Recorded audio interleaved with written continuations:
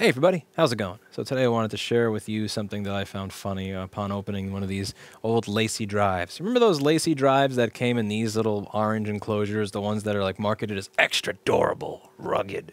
One of the things that I always found funny about these drives that are like, the ultra durable or the rugged or the Porsche design is that, they use a Porsche in the branding, but often they use a Seagate rosewood inside the actual drive, which is pretty much the closest you can get to a Ford Pinto, in my opinion, for a hard drive. They are absolutely awful. Like, screw the Seagate rosewood series. This is really old, though. You can tell this is before the rosewood, before the Lacie was using rosewood or any of that for their drives. I get why people would probably use them. I imagine they're very cheap. But this is an old one, as you can see here. This is old enough to have mini USB, FireWire 400, and FireWire 800. I can't remember ever seeing anybody actually use this. I remember seeing a lot of FireWire 400 cables.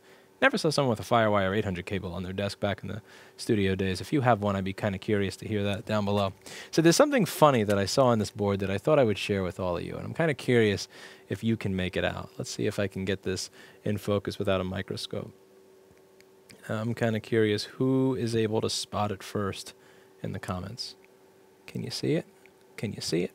All right, probably can't see it, so I'm gonna go into the microscope here. Check this out. This is funny.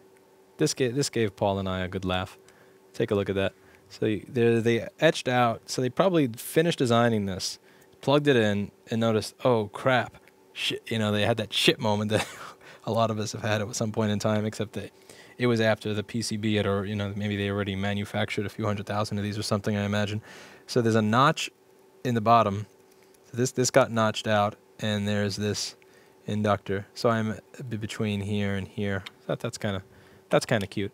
And this drive, this may surprise some of you, but the actual drive inside was fine. It was the enclosure that failed, which again may surprise people given the